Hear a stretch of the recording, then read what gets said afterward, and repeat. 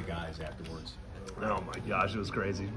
You know, everyone's got the music pumping, everyone's just going crazy, and you know, like I said earlier, you know, you don't want that to end because it's such a cool feeling with all those guys that you put in so much work with. It's better than last year's against Oklahoma State. Yes, absolutely. I don't think there's a doubt about that. You know.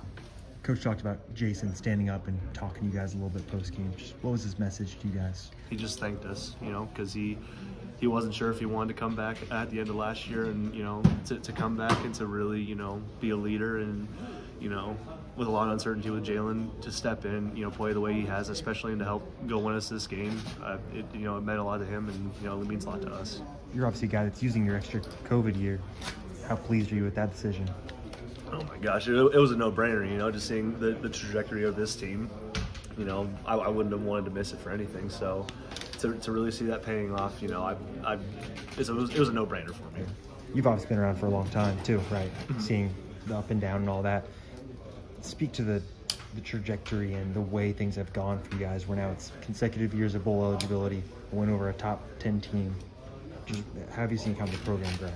Yeah, you know, there were a lot of, you know, dark days. There was a lot of, you know, uncertainty and, you know, to see how much we've, you know, grown, how much we've exceeded expectations every single year. I mean, even at the beginning of this year with the trajectory we had after last year, people were still doubting us. And so, you know, we never stopped believing in ourselves. And, you know, even when we're down 2 minutes left, no timeouts, we never stopped believing.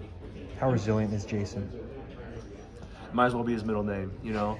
Jason, you know, he's such a great leader. He's, you know, I know that he's his, you know, worst critic, and so, you know, he gets a little upset after you know, making mistakes, but, you know, once he gets his head back on, he's, you know, an elite leader and, you know, the guy you want.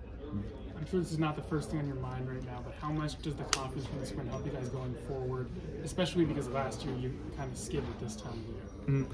Yeah, you know, Coach Leipold, you know, always does a good job of, you know, kind of grounding the situation. You know, we can't be too high, can't be too low, you know, no matter what. And, you know, we obviously got to own the film because there was a lot of mistakes we made today. You know, this wasn't the cleanest win. I'll just say that simply. And I think that was pretty well apparent out there. So, you know, getting ready for next week, we got to get back and own what's on film. I think there's a photo of Coach Leipold celebrating the Oklahoma State game last year in the hallway here. What was he like?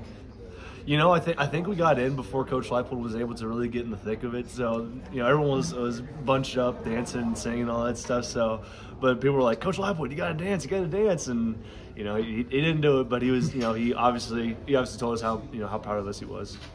When you beat a top 10 team, how